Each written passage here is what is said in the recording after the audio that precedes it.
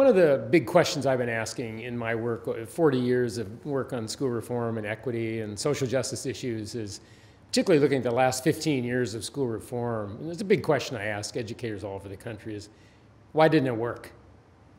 You know, No Child Left Behind, great vision. I mean, we're doing good things. Good things have happened. Some gaps have closed, but in many ways we're kind of flatlined on a lot of issues around social justice. And I think with school change, one of the reasons that I could say that we haven't done the work at a deep enough level is we haven't talked to our customer, which is students. We haven't talked to the kids. We haven't brought them in.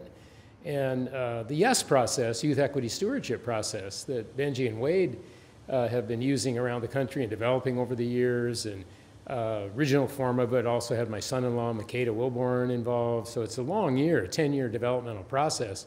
And it's now surfacing to me as the missing piece. And it's not just about youth voice. It's not just inviting kids' voice, because often we have panels and kids talk to adults and the adults listen. But this is empowering kids with skills where they become active participants in school change.